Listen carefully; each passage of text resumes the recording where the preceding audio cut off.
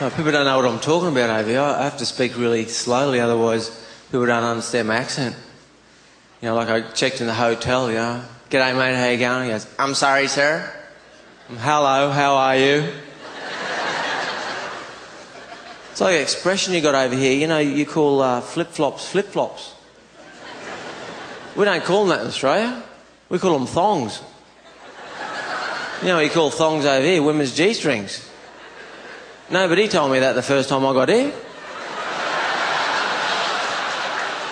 It's in the conversation I was having with this bloke in the street. He go, man, when she bent over you could see her thong. I said, whoopie-doo. What are you looking at a thong for? He said, it was popping out the top of her jeans. I said, what was popping out the top of her jeans? Her thong. Her thong was popping out the top of her jeans? What's a friggin' thong doing popping out the top of her jeans?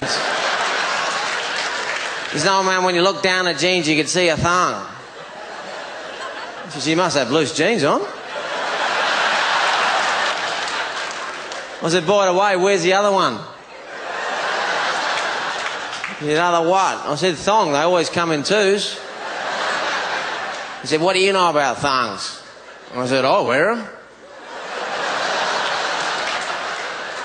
He said, do you? I said, yeah. He said, when? I said, when I'm feeling hot.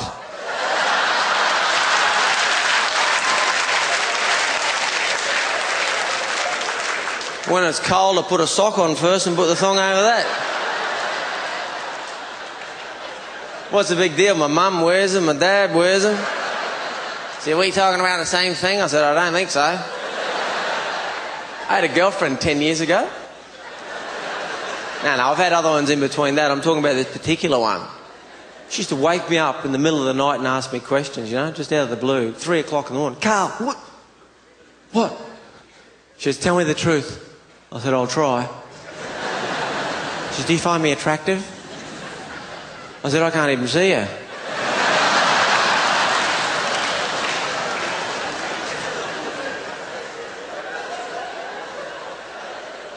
I drove her mad. She went crazy because of me. I drove her nuts. She started hallucinating at the end. She started coming home late and I going, Carl, I'm seeing someone else. What?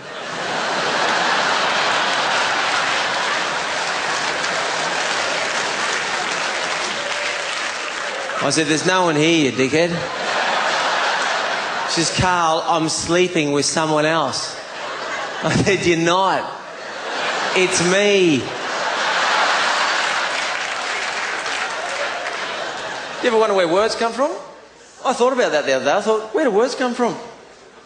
At one point in history, there were no words. We all just walking around looking at each other going like that. You know, one day someone went, hey, we need some words. Because words are just noises, right? Like, that's a noise, but it's not a word. But word is the noise for word.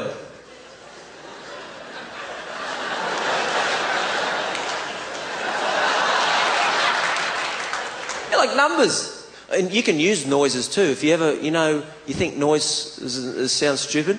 You know when people talk a lot and they won't shut up? And you just want them to go? And they won't. You just make a noise and that just gets rid of them. They go, oh really? I go,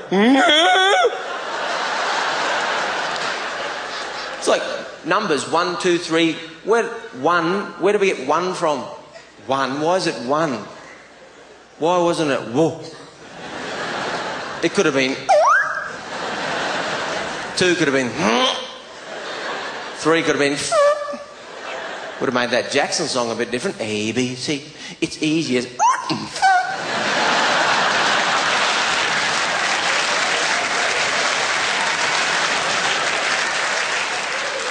now, instead of saying 1,000, you could have said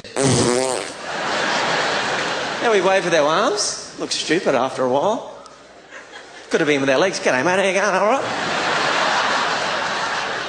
Instead of saying see you, you might have went